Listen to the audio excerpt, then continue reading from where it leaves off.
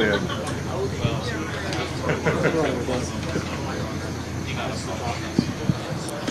All right, I think we're ready to get started. Today we're going to be talking about incident response on macOS. And before we... Yeah, that's not working. There we go. All right, so before we get into it, just a little bit about myself. My name's Thomas Reed. I am Director of Mac and Mobile at Malwarebytes. I am very active on Twitter. That's my Twitter handle if you want to get hold of me for any reason. Also, just one quick note. If you want to take pictures of any of the slides, that's fine. But I'll also, if you DM me on Twitter or something like that, or catch me afterwards, I'll give you my email address. I'll be glad to send you a copy of the slides. So you don't have to take pictures if you don't want to. All right, so let's get into it. So you got some Mac, maybe it's from a relative or a friend, or maybe it's some unmanaged machine in your environment, and you think it's infected. So what do you do next? That's what we're going to be talking about this whole time. And we're going to go over a lot of things that you can, like pieces of information that you can gather to help you figure out what happened. This is by no means comprehensive. I could probably I'm actually spending a whole day talking about this at a conference next month. And I probably won't even cover everything then. So, this is always a work in progress, always more to learn. So, there's a concept of forensic collection. This is not what we're going to be talking about today. Forensic collection generally requires that you do stuff like image the drive, get an entire memory dump, that sort of thing. If you're looking for something, forensically sound for evidential purposes or something along those lines, something legal, I advise going with the professionals. Don't try and do this yourself because you want it to hold up in court. So there are 3 companies here that I put up. They're well known in the Mac space. They have good Mac tools. So if you're interested in this kind of forensic, legal data collection, give one of those companies a try. I have no affiliation with any of them. I don't recommend any one over the other. They're just all very well-known, well-respected companies in the Mac space. All right. So for IR collection on the Mac, really this is not Mac specific. It's for any system. But there are a number of different pieces of information that are very useful to gather so that you can figure out what happened, what got dropped where, what did it do, that sort of thing. Where did it come from? So these are a number of different things that you can look at. Things like persistence, what processes are running. I'm not going to read the entire list here, but there's a lot of information here that you can gather. And this is, again, just skimming the surface. There's a lot more that you can gather. We aren't going to talk about doing things like, PCAPs or, that sort of thing. But that's stuff that can be done as part of your IR process. So let's start out talking about persistence on macOS. There are some that are really obvious and some that are not so obvious, especially if you don't know macOS that well. And some of these even might not be very obvious to somebody who's an expert at macOS. So first of all, the number one most prevalent, most obvious are launch agents and daemons. These are run by property list or plist files that are placed in one of 3 locations, at least 3 locations that are accessible to the user. And those plist files specify some command or process that gets executed on a periodic basis. Either, maybe it'll keep it alive so that if the process crashes, it'll come right back up, or maybe it'll just launch it at every reboot, every login, something like that. You can see here on the right, there's an example of a malicious process. That's kind of suspicious there. You've got, a direct call to SH right there in the plist file. And some, it's using curl to pull something down to the machine and execute it. You don't want to see that in a plist file. If you do, that's highly, highly suspicious. That's probably malware. If it's not malware, you probably ought to contact that company and tell them they're doing things wrong. But gather all of the launch agents and launch daemons. That's going to be really important. The majority of malware out there today uses these launch agent and daemon plists. Login items are another pretty obvious item. They're also very popular with some kinds of threats, mostly pups and some adware, although it has been used by some malware too in the past. These are fairly obvious. You set them in system preferences. They're right there. The user knows where to go look at them and can manage them very easily. So these are less common, less popular than launch agents and daemons, but it's really easy. You can set a login item just with a simple Apple script. So, since this isn't hard to do, it's another popular thing that some malware will do. Now, there's this new thing that a lot of people are not really that familiar with. These have been around for a couple of years now. I call them hidden login items. This was created for App Store apps. So an App Store app cannot create a launch agent or a daemon. It has no power to create a login item. So Apple provided this mechanism as a way for an app from the App Store to create a persistent helper of some kind. So what you can see here on the right side, that's a snapshot of an application bundle. And inside the bundle, you create this login item that has a helper application in it. And then you register that app with the service management framework, and boom, you've got a login item. So all this requires is that the user has the app on the system, and that login item can become active. There is no central registry that you can find that lists all of these. You can't see them in the user interface. They don't show up in the login items in system preferences. There's no single property list file or anything like that lists all of these. So these are starting to become more popular for malware, especially adware and pups. And they're a pain in the ass because you basically have to iterate over every application on your system and check it to see if it contains one of these login items. It's really a pain in the butt.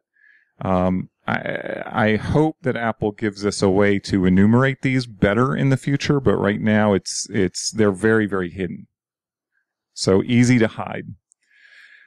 Cron is another somewhat popular thing that's been used by some adware in the past. Not a whole lot, but vSearch, also known as Pirate, is one that has used this a lot on macOS.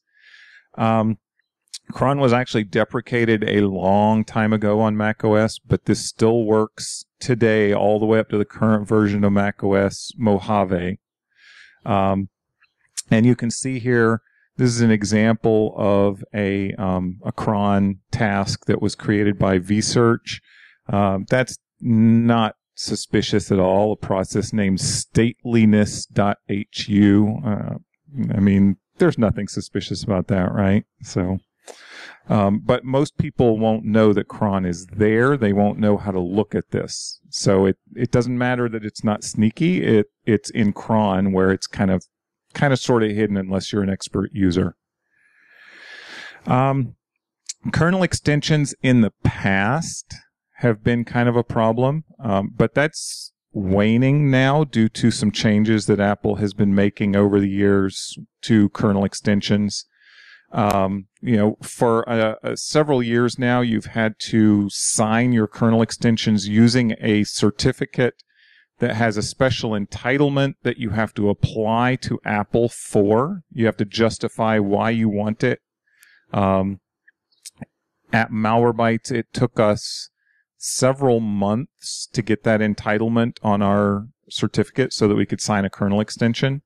So this is not something that's easily obtained these days. And Apple has now announced that kernel extensions are being sunsetted soon. So this next upcoming version of macOS will be the last one that runs kernel extensions without compromises, whatever that means. Not sure yet what that means, but I don't want to find out with our product at least. So these are some examples of kernel extensions that have been used in the past. By the top two were both actual malware. This was back in the year 2000, so that tells you how long ago this was a problem.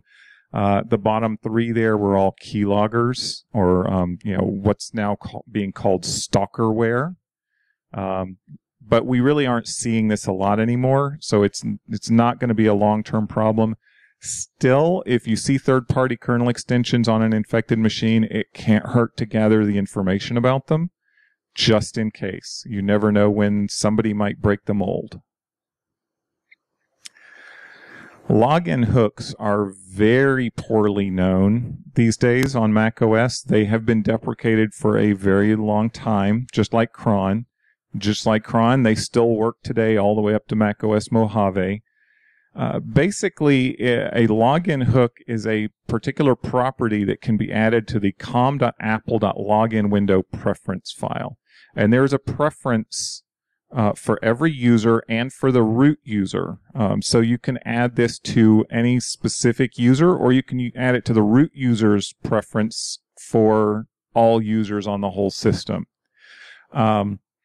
And basically what this does is it identifies some process that gets run at login. So every time you log into the system, it runs whatever this process is. You can see here on the right just some output from the shell, where I did a little proof of concept on macOS Mojave. I dropped a simple script called evil.sh on the desktop.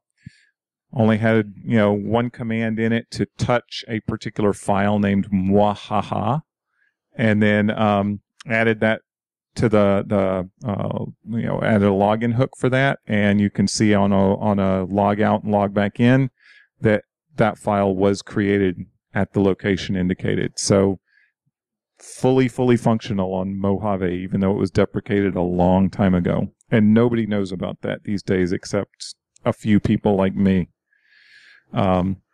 Startup items, these also have been deprecated for a long time, but unlike the other things that have been deprecated, these actually don't work anymore. So they only work up to 10.9.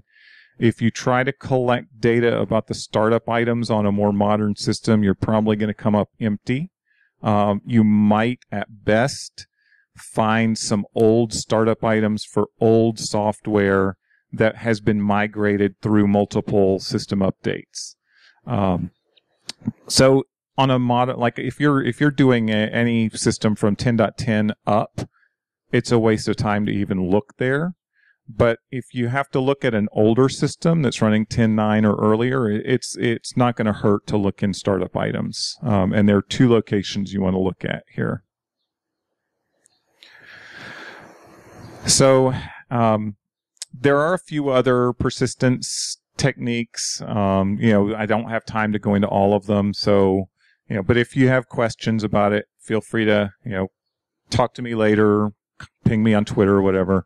So let's skip on and talk about some process information. So one thing that's really useful for your analysis later is to just grab a list of all processes. And the PS command is really useful for that. By default, it doesn't really give you all the information that you might want. So I recommend running it like this to get these additional specific columns in the output. That'll give you your process ID and the parent process ID. And it'll also give you the start time, the user that ran the command, what the specific command was. So that's really useful information to have. You can also get a breakdown of all the files and network connections that are open by per process using the LSOF command, or if you're really only interested in looking at the network stuff, you can do LSOF-I. That's good information to have as well.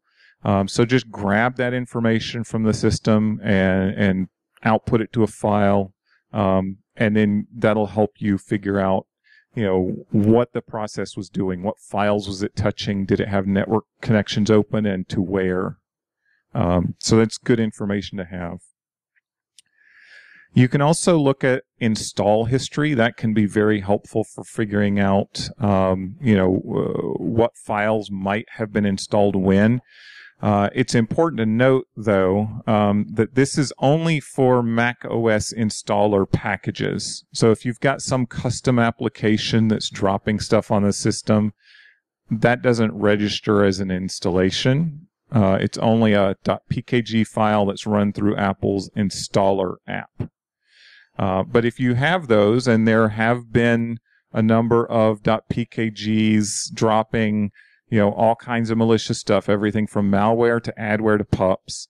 And when you run an install like that, it will drop information into a couple places. So on an older system, there's a library receipts folder, and there will be, for every installation, there will be a plist file and a BOM file, or a bill of materials file. And those will be stored for every single installation with complete details about what was installed, where, and when. Very useful information to have. There's also an install history.plist file that summarizes a lot of that stuff. So, that's all very good information. You want to grab that stuff. The .bomb files are going to be fairly large, so depending on how big your tolerance is for collecting a large amount of data from the infected system, you may or may not want those. You can skip those and just collect the plist files. There is more complete information in the BOM files if you're willing to grab that extra data. Now, on more modern systems, Apple has deprecated that location. They no longer put this information in that folder. Instead, they put it in private var db receipts. The one exception to the rule, though, is that install history.plist file that's in the old folder. That one still gets updated even on modern systems. I don't know why. I don't know why they didn't move it into the folder as well. But that's where it is. So it doesn't matter. You want to collect that one file on any system, no matter how old it is or new. And it's important to note that the install history.plist file has the more complete information. If you collect all the individual plist files from these folders, there's actually less information in them than there is in the install history.plist. So, but still, grab all of it for redundancy. I lost my connection here. There we go. All right. Browser history. Now, this is an obvious win, right? If you can grab the browser history, you can see potentially where the malware came from. You can identify, the source and potentially get a copy of an installer. So maybe you haven't seen the whole malware, but if you can get hold of the installer and detonate it in a VM or on a test machine, then you really know a lot more. So browser history is really important. We actually had some malware recently where we just saw some components and we asked the customer to send us their browser history. If they were willing, and they were, and we discovered where it came from, found the installer, found a whole bunch more information about it. So if you can find that installer, it really, really does help you a lot. Lost my connection again. There we go. So for Safari, The whole browser history is contained in a file called history.db at this path here.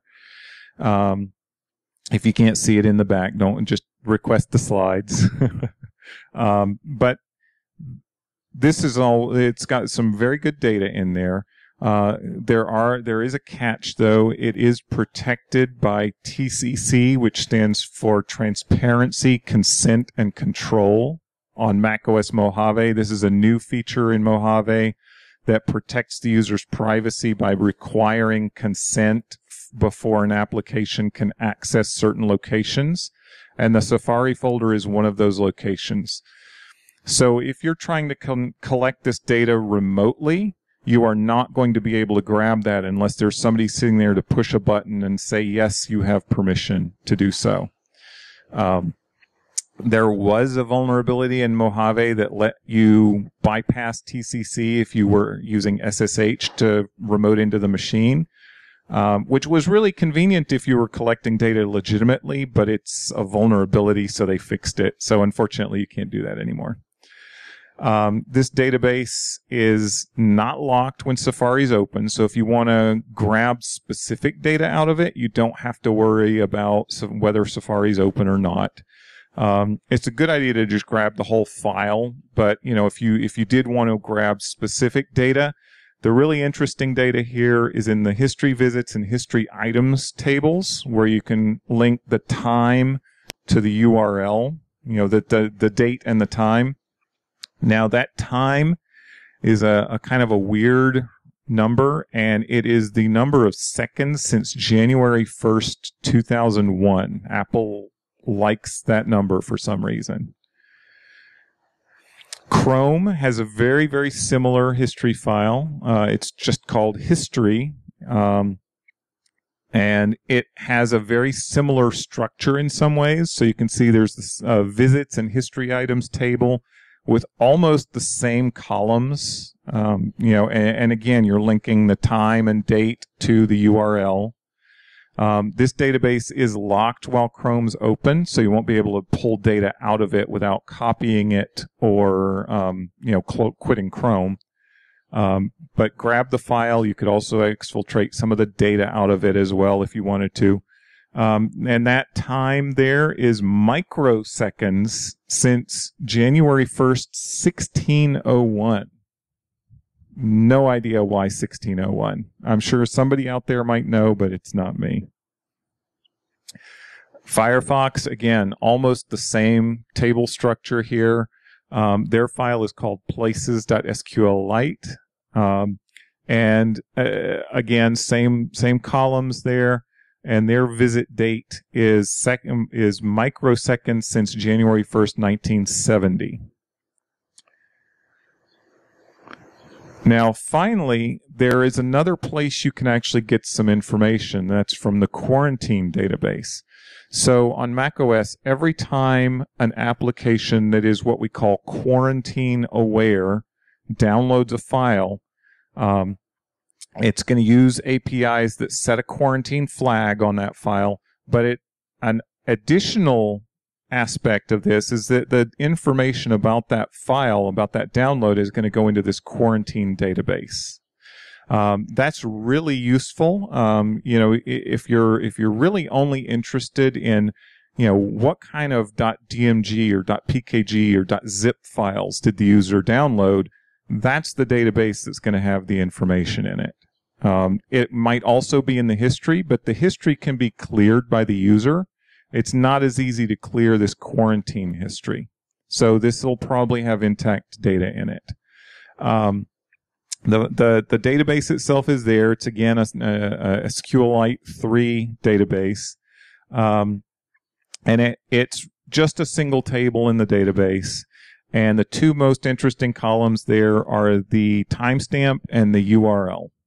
And here again, the timestamp, just like with the Safari database, is the number of seconds since January 1st, 2001. There is one gotcha with this file, and that is, for whatever reason, when you download a file in Safari, that data doesn't get stored in this database right away. I don't know exactly when it gets written. I did a test one time, and it was I downloaded something, and it still hadn't been written into that database a week later. And then, of course, I forgot my test, and later I remembered and found the file in there. I had restarted the machine at some point. I don't know when. Haven't really gone back and done more testing, but I suspect it's written at reboot or when you quit Safari, something like that. But so if you're collecting data from this file, Chrome and Firefox, they write their data in there right away. For whatever reason, with Safari, you may be missing some information. So try quitting Safari first just to make sure it's flushed, is my advice. Bash information is also very useful to grab. There's some configuration stuff here that can actually be abused for persistence potentially. So you've got all these files here on the left side that get run every time the user starts up an interactive shell. So when the user opens up the terminal app, every one of those scripts will get run automatically. Now, if you're a malware author, you might be thinking, oh yeah, okay, some of those are in user land. I don't have to have any special permissions to write to that. So just add a line, add something in there that'll give you persistence. I've never seen malware do that, and I've always wondered why. I mean, that seems like a no-brainer to me. There's also the bash RC file there that gets run when you start a non-interactive shell, like when a shell script launches. And then there's the bash logout that runs at logout. Those also could be used for persistence. You don't necessarily have to have the thing running while the shell's open. You could launch it after they log out. So these are all good files to grab, just in case maybe something abused it, added something to one of these files for persistence or for some other reason. Your bash history is a little bit difficult to grab. So there's the history command in the terminal. That's good information to grab if you can grab it. The problem is you can't grab that from a shell script. If you grab it from a shell script, it's going to return nothing. So you have to be in an active terminal on the device. It'll only have, if the user's got the terminal open, then there's an in-memory buffer that holds this information that the history command returns. So you'll be able to get that information. But if the user's quit the terminal, then that in-memory buffer gets flushed, and this will have nothing in it. So might be useful, might not be useful. The .bash history file, this actually is where the historic information gets written. So when you are in the terminal, you've run a bunch of commands in the terminal, and then you quit or you log out of the session, whatever. Then that in-memory buffer gets flushed to disk to this file, and it basically gets appended, and the file gets truncated after a certain size. So this is a good file to grab. This can give you a lot of that good information, that good historical information that you want. You can grab it from a shell script. The gotcha with this one, though, is that if the user's got an active terminal, you're not going to get any of the history from that terminal in that file because it hasn't been flushed there yet. And so, you've got to kind of take these with a grain of salt. Also, you've got to keep in mind that if the user runs some kind of a shell script, or maybe not the user, but some malicious process runs a shell script, that doesn't show up in either of these. So you're going to miss out on that information. There's a lot that can be done by malware with the system's configuration. There's a variety of configuration things that can be done. So this is all really important information to grab. SPCTL status, that basically tells you if Gatekeeper is turned on or not. If it's not turned on, That's a big red flag because that means that everything on the system that's being launched, there's no checking. macOS has some basic anti-malware built into it, but if you turn off Gatekeeper, you've basically turned off all of it. So you've got no protection. So if you see that, that's a red flag. You want that on. CSR util status, that also is a big red flag if that's off. That gives you information about whether system integrity protection is enabled. System integrity protection, or SIP, is a new feature in macOS El Capitan, if I'm remembering correctly. It protects all the system folders against modification, even by the root user. So the root user cannot modify the system in El Capitan or later. And that's a really great security feature. So if that's turned off, that's another serious red flag. FDE setup status.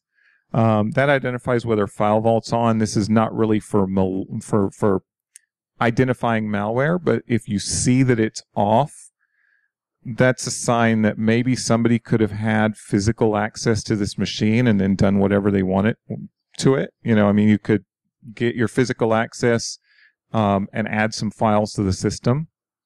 So that would be a potential sign. If you think somebody had physical access and did something malicious, that's a sure sign that it was possible. You also probably want to grab the user list. There are a variety of ways to do it, but it's a very good idea to grab that. Some malware has been known to create hidden users on the system, and then run a proxy through that user. So the proxy process is running under that user. And that sort of hides all that activity. But if you look for that hidden user, then you can identify something fishy is going on. Another item to look for is this KC password file. That's basically an XORed copy of the user's login password if they have auto login turned on. If you see that, that's another one of the red flags that might indicate somebody could have had physical access to this machine and made changes. So if you see that, it's a definite security concern. And then you probably also want to dump all the trusted certificates on the system with the security command. We have seen a lot of mostly adware lately that is using configuration profiles on the system to force the user's browser to a particular home page. And with this configuration profile installed, the user cannot change their home page. So they'll go into Safari or they'll go into Chrome. The home page is on some funky page like weknow.ac or something like that. And they go into the preferences and it's grayed out. They can't even select the field. And most users don't know about these system configuration profiles, so they have no idea how to fix it. So grab those and see what's there. And I just realized I was talking about something else. I was just talking about it's going to be up here somewhere.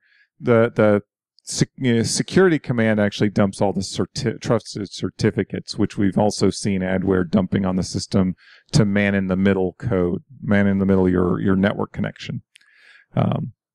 Sorry, I got a little ahead of myself there. So you can also check things like the application firewall. That one's a little bit less useful because if you turn on something in the sharing settings, it just goes ahead and punches a hole right through the firewall for you. So, if you've got a sharing item turned on, the firewall is useless anyway. The PF firewall, oops, how did I skip ahead? The PF firewall, that's a more advanced firewall on macOS, accessible only through the command line. It's much more powerful, much more useful, but most users won't have it turned on. When you definitely want to grab the rules for that, though, because we have seen some malware using PF rules to run proxies. So they put some information, they put some rules in there that, force all of your HTTP traffic through a particular process. So that's something you want to look out for. The proxy settings here, that's another thing to check. I've mentioned proxies multiple times here. This is a very popular thing for some malware and adware to do, is to just proxy stuff through their process or through their server. So you want to check that. DNS settings haven't been abused a lot lately, but they have been abused in the past. You can change the settings to a malicious DNS server to redirect the user to phishing pages or, something along those lines. So grab the DNS settings when you're looking at an infected machine. And then, of course, the hosts and the sudoers file. Both of those files are really important. They have been known to be modified by malware and adware in the past. So definitely grab those. In particular, in the hosts file, we've seen malware that will block apple.com. So this prevents download, for example, of security updates. So you can prevent your malware from being removed after Apple's found out about your malware and added signatures to it to their built-in AV.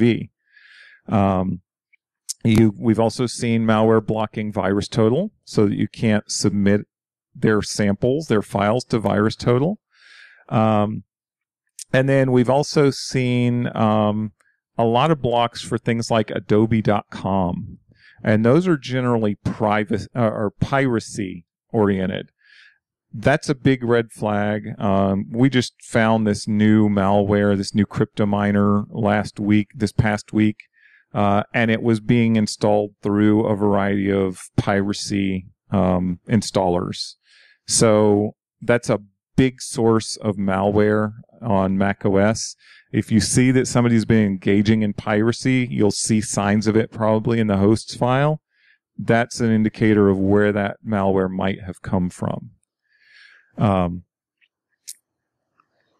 then finally here, the profiles. I mentioned earlier about the profiles and forcing the user's browser to a particular page. You can see here there's an example of such a profile. And you can see here this long URL, www.weknow.ac. So definitely grab the profiles from the system and see if there's anything that you didn't put there if you're the admin. All right. Logs, obviously, everybody wants to know how to collect logs for IR purposes. And it's actually not 100% straightforward on Mac. So historically, there used to be a couple different kinds of logs. There were just the general system logs.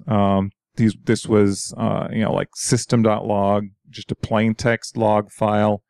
And like Unix log files, it gets rotated periodically. The old stuff gets gzipped, and archived, and the new log starts up.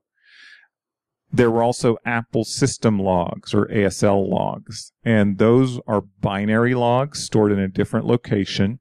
In order to read those, you had to use the syslog command or the console app. You couldn't really look at those in a text editor like with the system log file. Both of these are very easy to collect and easy to view. The binary logs are a little more of a pain to view, but still very easy to view as long as you're on a Mac. But these are useless on macOS Sierra and later because Apple quit using them. So in a lot of cases, like if you try and look at these ASL logs, it's just going to tell you, don't look here, look somewhere else. And that somewhere else on Sierra and later is the unified logs. Now, this is a new logging system. It relies a lot on, a lot of the logging is in memory, and then it's also stored on disk. It's very, very verbose. There is a huge amount of information in there. For that reason, that if you dump these logs, you could easily end up with a gig of data. It's almost ridiculous how much data there is in these logs. So they're definitely worth having, but you're going to be chewing up a lot of data to grab that. In addition, they kind of made the console app more or less useless in Sierra and above. Previously, you could open up the console app, you could see all that historic data and all the log files, you could scroll back in the history, see everything that had happened. It was a nice one-stop shop for looking at the logs. In Sierra and later, you open up the console and your history starts now. You see nothing that happened before you open the console, and all you see when you open it is just a constantly scrolling, and sometimes scrolling really fast, list of lines of logs. So it's really not useful to use the console app anymore. These days, you access the logs, these unified logs, through the logs command in the terminal. Now, if you want to collect these logs for later use, there's not a particular file that you can grab. These files are kind of scattered over, multiple folders, and some of the data is not even stored in a file yet. It's going to be cached in memory still. So you can't just grab a file. You've got to use the logs command to collect it. So you can, for example, do sudo log collect and direct the output to a folder. It'll create a bundle, which on macOS, if you're not familiar, a bundle is basically a folder that looks like a file. And so this bundle will contain all the log information. Now, when you do it this way, that's where you get like a gig or maybe more of data. It was a gig on my system. So that's a lot of data. If you're doing this remotely over the internet, you probably don't want to transfer one gigabyte of data over the network. Especially if you're connecting remotely from off-site or something like that. So what you can do is you can the logs command is very, very dynamic. You can do a lot of things with it. Just an example of a couple things you could do is to limit by time. So, for example, you could say start from, whatever date. You just give it a date that you want it to start collection from, and it'll output every piece of information from that date forward. Or you can say last 7 days or last 3 days or, whatever period of time you're interested in. And that'll give you a smaller dump. But it kind of assumes that if you kind of know the time frame of when the machine got infected, that's okay. It's also, now this is time consuming and it can be a lot of data, but a detailed file listing for the entire system is very useful to have. Especially if maybe you won't have access to this machine later, and you want to get some information about a file that was not contained in any of the other information you grabbed. So one thing you can do here is use the ls command with all these different flags that I've added here. The capital R makes it recursive. And so you could point this at your root directory and it will give you output for every file on your system, which would be useful. The problems with this, though, is that it only shows the last modified timestamp, which is sometimes useful, but not always. It's also very messy to read, and you can't really take this and dump it into Splunk or something like that. It's really hard to process. But it does have some good information here, like extended attributes and ACLs. You can get all that information here. Another alternative is to use Python and use OS walk and OS stat. And those you can use to give you structured output. So if you wanted to output this to some kind of a log aggregator like Splunk, that's really good. You can get all three of the timestamps created, modified, and accessed, not just the modified time. You can format the time however you want. So if you want to put it in UTC, you can. And you can also skip items to make this a little more efficient. So for example, we mentioned SIP earlier. If you can look at the flags and see that a particular directory is protected by SIP, don't even bother recursing down into that directory because everything in there should be off limits. So you can that helps you with your efficiency and the size of the data you grab. The problem there is that you're missing the extended attributes, you're missing the ACLs. There's not really a good way to grab that. So maybe, if you're interested in that, you could code up a script, for example, that anytime it encounters a .dmg file or a .zip file, that it grabs the where from metadata from the extended attributes, or maybe, do something like if you come across, this is not really listed on here, but if you come across an actual process, go ahead and grab the code signing information from it. So there's a lot you can do with that in Python, which is why I kind of like that. So we're nearing the end here.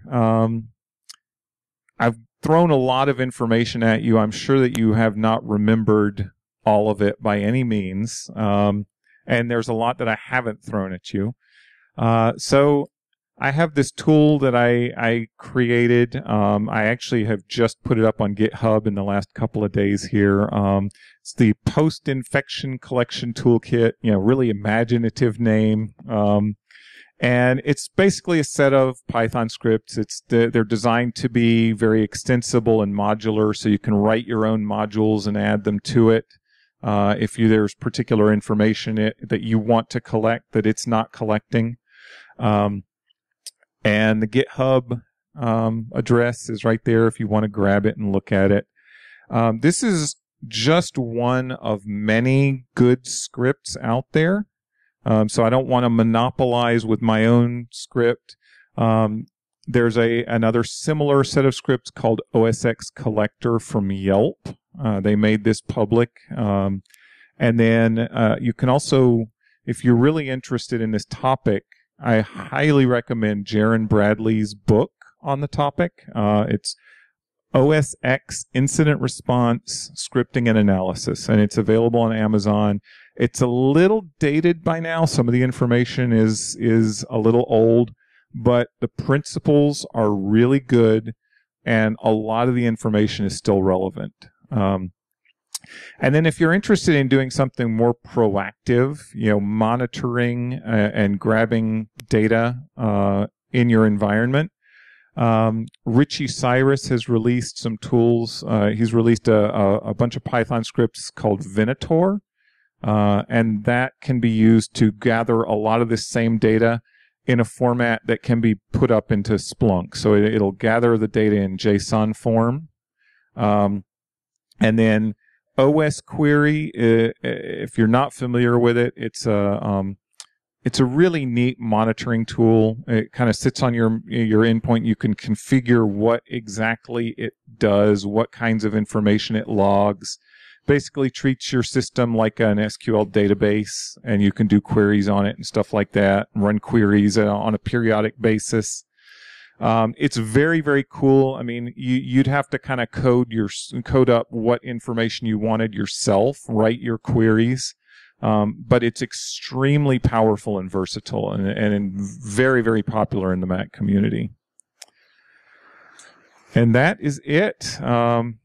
I'm open to any questions. And if you want a copy of the slides, please just let me know. So, questions? All right. Oh, yep. Am I taking pull? Absolutely. If you want to submit some changes, I'll be glad to take a look. I'll be glad to accept those changes. So, yeah.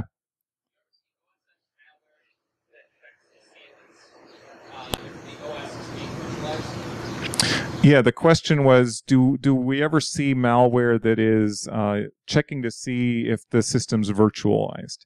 And absolutely, we do.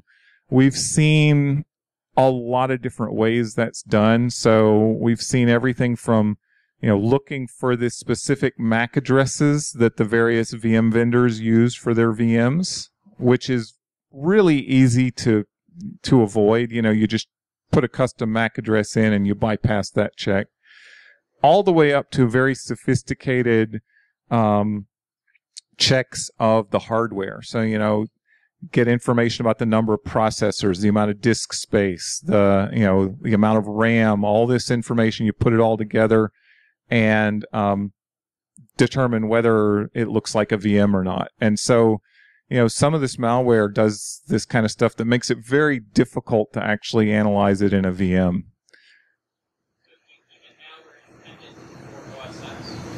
Yeah, absolutely. Yeah. For that reason, a lot of my testing these days is actually done on a real machine, not in a VM.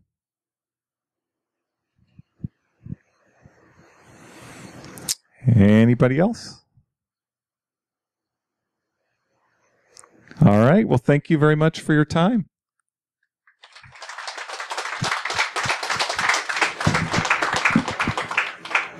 Get that sponsors some love. That's kind of cool. That. You might want to stop it now.